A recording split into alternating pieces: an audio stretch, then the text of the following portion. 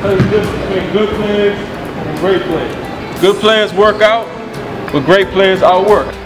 What's going on? It's Patrick Robinson, aka Pat the Rock. They would do. Coach says, all right, we can hit these free throws for some more. This is what a good player would do.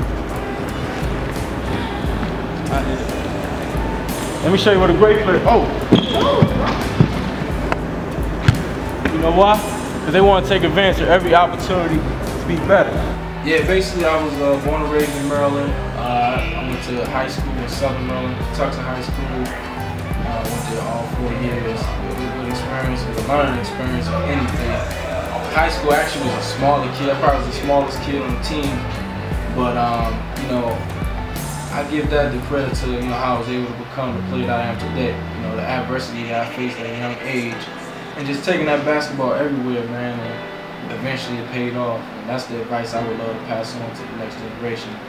It's the little things that's gonna separate the good from the great. It was uncomfortable, as fast as you can slide. I was fortunate enough to go into University of Cincinnati back in 2001, and it was a great experience. That's actually where I got the message, AIP, anything is possible. And after my first year, things didn't really work out, so I left school to try to pursue a professional career. Actually got a phone call to be part of the Harlem Globetrotters. I started playing with them at the age of 19. The youngest person to ever play for them. So, I mean, that was a cool experience while I was there, and it made me a little bit more passionate about being the best I am in basketball and just taking that pride around the world and representing Maryland everywhere I go.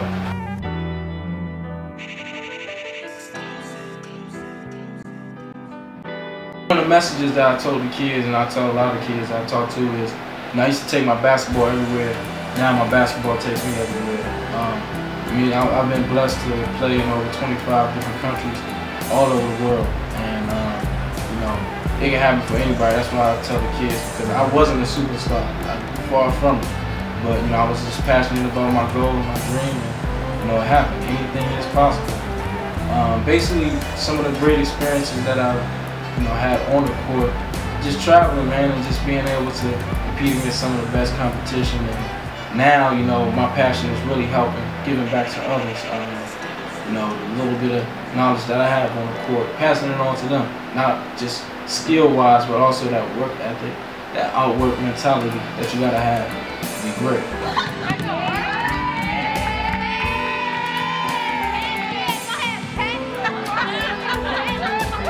I mean, when it's all said and done, I just want people to not only remember me for a guy that was passionate about what he loved to do, but more importantly, just somebody who wanted to help others. That's what I always wanted to do. Just prove that anything's possible. I mean, all kids, all youth have bright, brilliant futures, and they just need somebody that can tell them that. So when you hear Pat the Rock, I just want you to think of AIP, anything is possible, and just giving it your all on the court and never giving up.